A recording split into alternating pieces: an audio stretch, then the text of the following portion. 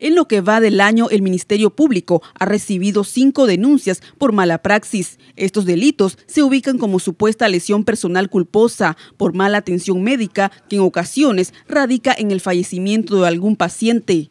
Para Mariela Arce, quien lleva 6 años y 7 meses exigiendo justicia por la muerte de su esposo, el sociólogo Raúl Leis, la mala praxis es un fenómeno que se viene registrando desde hace mucho tiempo en nuestro país. Desgraciadamente hemos tenido estas muertes recientes, pero es un fenómeno que se viene dando hace muchísimos años y que desgraciadamente ha tenido que verse involucrada una persona con un cargo en el sector público para que pueda llamar la atención y poder tomar cartas en el asunto. Pero esto es pan de cada día y sobre todo en las instalaciones de salud pública en Panamá. Aunque no existan estadísticas oficiales de cuántos casos de mala praxis se han dado en Panamá, Arce no descarta que sean numerosos, tomando en cuenta que muchas personas no denuncian los hechos. El delito hace que tú te metas en un laberinto jurídico muy agotador y muy costoso para las personas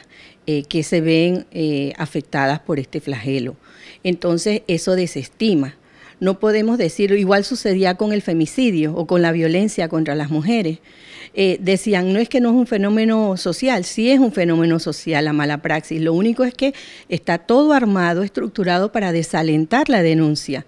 Por eso pensamos que este proyecto 102 va a poder generar un marco jurídico, un marco institucional. Daniel Bex, presidente de la Sociedad de Salud Pública, la mala praxis obedece a una falta de ordenamiento en el sistema de salud que implica varios factores. Implica que hay un recurso humano que esté debidamente actualizado. Para esto hay todos los programas de certificación, recertificación, para que los profesionales todos puedan mantenerse al día con los conocimientos científicos. Por otro lado, está el hecho de la necesidad de ordenamiento del sistema, que no es simplemente que un médico tenga el conocimiento o una enfermera sepa lo que está haciendo, sino que existan todos los elementos de infraestructura, de insumos, de medicamentos, de recursos para el diagnóstico, para todo lo que se requiere para poder dar una buena atención. Ante esta situación, la Asamblea Nacional acogió el proyecto de ley que busca establecer la humanización de los servicios de salud, la prevención y la sanción de la mala praxis. Con cámara de Luis Tapia, Yarelis Ureña Navarro, NexNoticias.